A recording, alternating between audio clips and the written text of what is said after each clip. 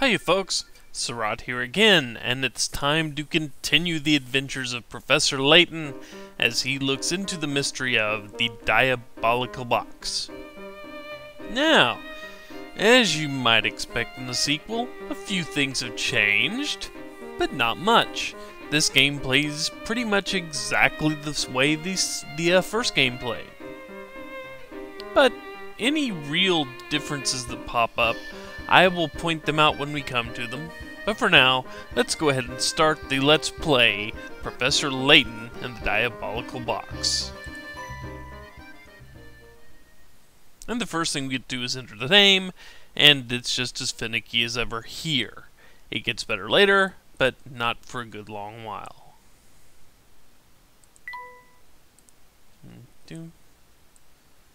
See if I can get it. Okay. Okay.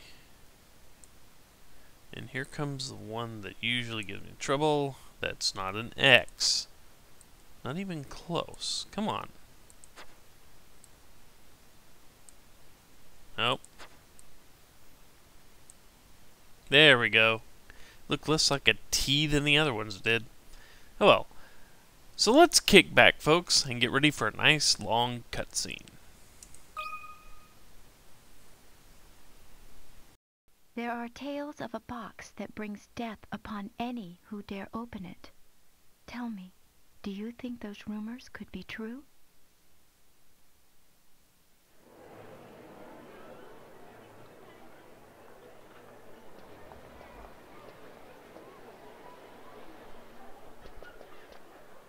Hey, look! There it is!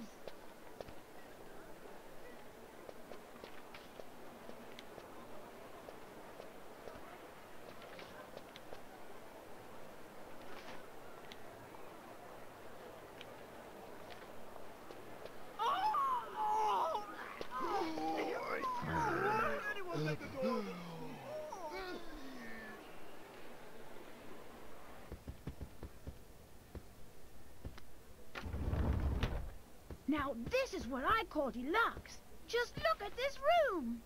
Yes, I can certainly see why some call the Molentary Express a cruise ship on rails. This sofa's great. Now, don't forget, Luke. A gentleman pays attention to his manners in every setting.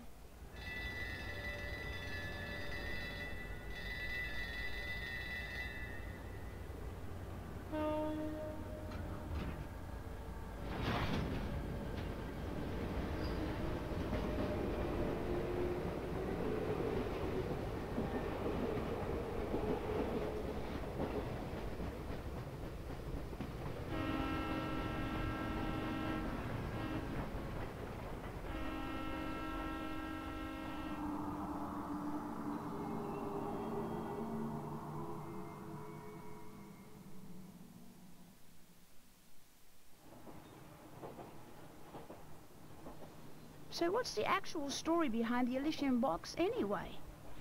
All who open it die, huh? Sounds awfully fishy to me. Perhaps so, but we've seen it happen with our very own eyes. The answer is out there, Luke, but I just need to find it. We will. I know it. And so we have a prologue, the Elysian box. And now it is time for an actual prologue, a flashback, if you will, to the events that led Layton and Luke to land on the Molentary Express.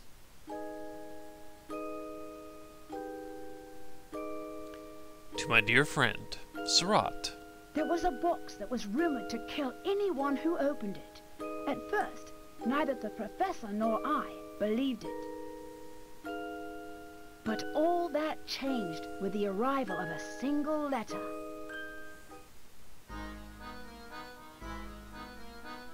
Luke, have a look here. Oh, what's that, Professor? It's a letter from my dear friend and mentor, Dr. Andrew Schrader. Is everything all right? My dear Herschel, Knowing you, I imagine you've already heard of the relic known as the Elysian Box. This strange antique is infamous for killing anyone who opens it. Truth be told, I'm a bit dubious of the box's murderous reputation, but you know how I am. Once something piques my interest, I simply must get to the bottom of it. That's why I'm pleased as punch to tell you that the elusive item is finally in my possession. What's more, I believe I'm on the cusp of unraveling a great mystery tied to this box. For the moment, let's just say I have a theory, though I haven't been able to prove it yet. Initially, it was my intention to finish my research before daring to open its lid. But I must confess that my curiosity is simply overpowering. In the unlikely event that anything should happen to me, please finish the work I've started here. Your friend, Andrew Schrader. According to the postmark, this letter was sent 2 days ago. We should go pay the doctor a visit. I just can't shake the feeling that something awful has happened. Well, your intuition's usually spot on. I say we head out right away.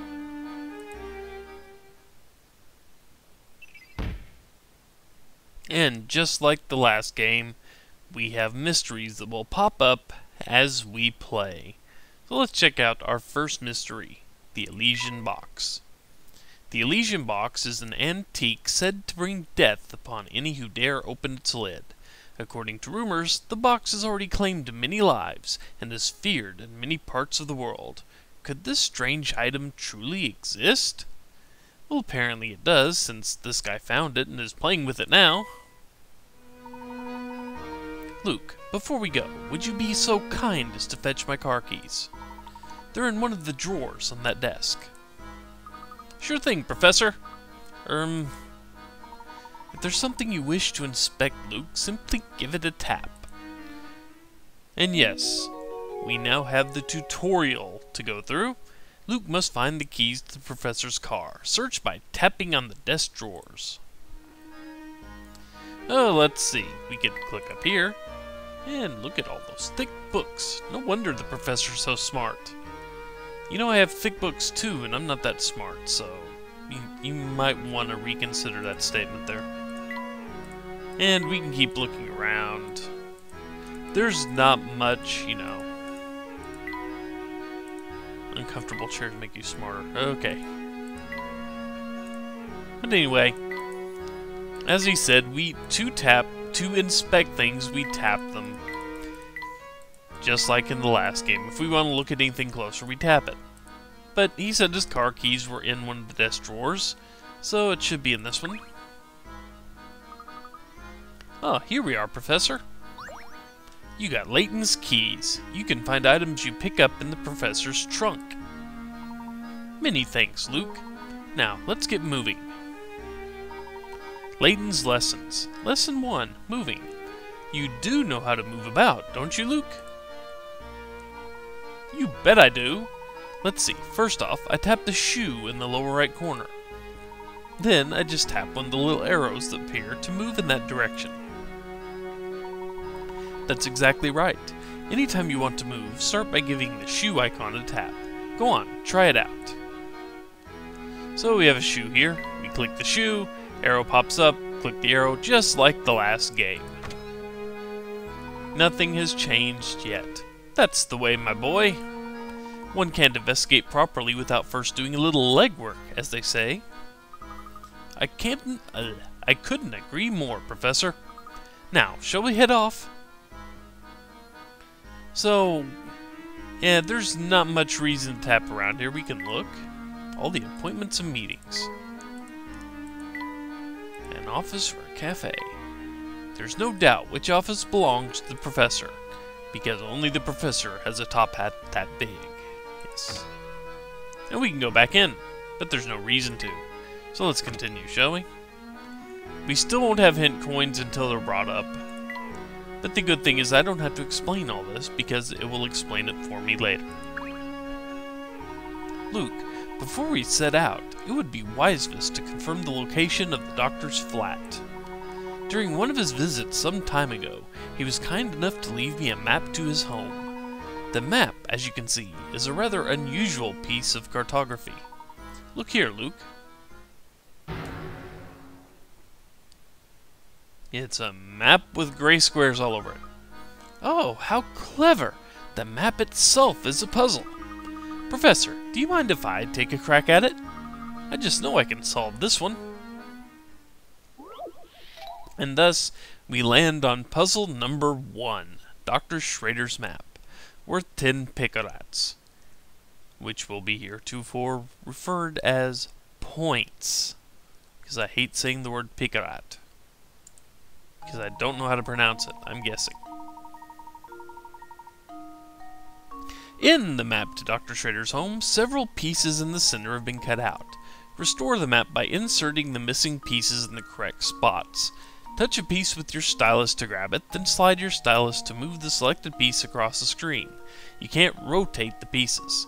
It may sound simple, but don't forget that you can move or remove pieces, including the one that's already in the middle of the map. So, we get started. Use your stylus to move objects on the touchscreen. When you're satisfied, tap Submit. A very new feature, or at least as far as I'm concerned, it's completely new. We hit Memo, and we can draw all over this thing. It allows us to do, math. Or it allows us to actually sit here and, make nifty little marks all over the place. But yeah, we get a nifty little feature like being able to sit there and, scribble all over the puzzles if we need to now. So, what we need to do now is figure out which pieces actually belong anywhere. And the easiest piece to place would be this one, because there's only one piece that actually has it in green next to it, so it obviously has to go there. Now, as you can see, this road doesn't match up with this one at all, so we can move it out of the way. So let's see, okay, that one matches up. That one matches up, or doesn't match up. That one doesn't match up. And this one does match up.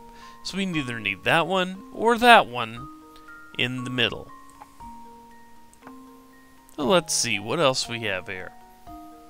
Well, we also need one that... Nope, nothing matches up there.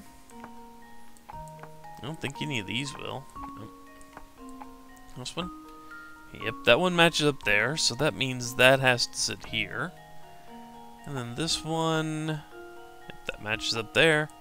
And that matches up right there. So there you have it. A completed map.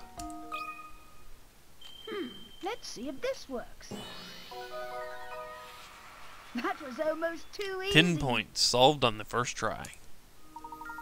Excellent work. Now, hop to it. You've got to get to Dr. Schrader's apartment.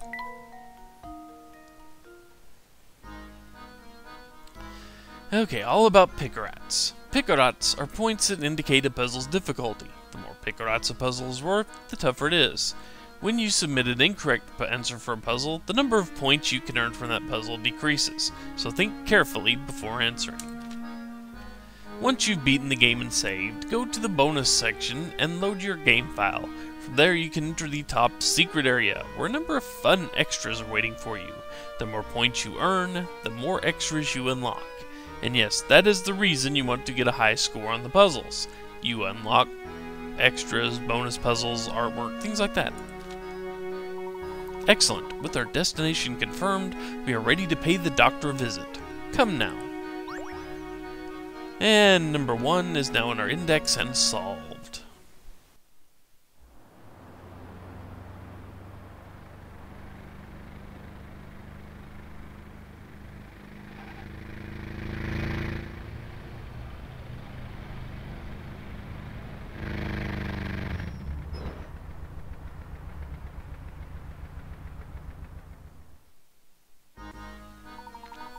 I do believe we found the doctor's building. But which flat is his? That, I'm afraid, I don't know. But thinking on it now, the letter I received did mention something about this place. And this leads us directly into puzzle number 2, the doctor's home, worth 15 points. Find Dr. Schrader's window from the details in the letter. In the morning, I often awaken to the sound of music drifting in from a nearby flat.